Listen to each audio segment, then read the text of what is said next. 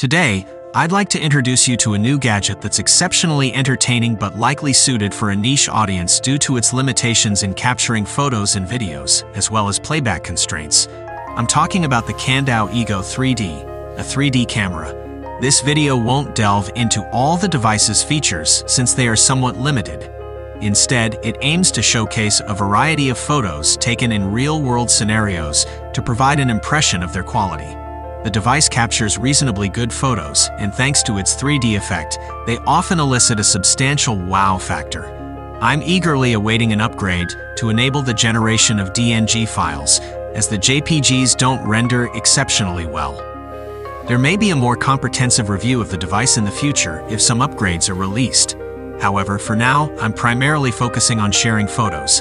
This video displays photos in a side-by-side format suitable for 3D TVs. I'll also render the same video in a format that allows you to view the images on your phone with a 3D viewer.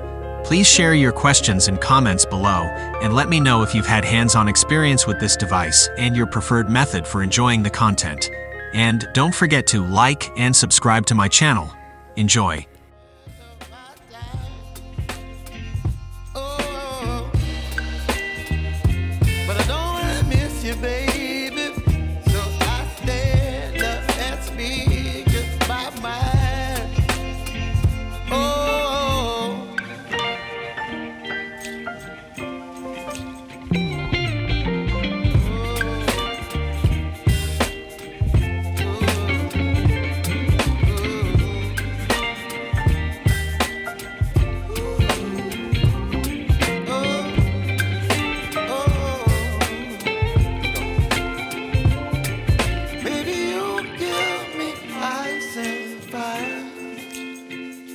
You're chilling when the rain. You're some kind of butterfly.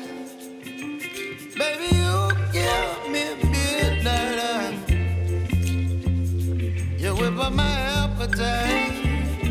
Don't leave me here high and dry. Baby, you give me ice and fire. You're chilling when the rain. You're some kind of butterfly.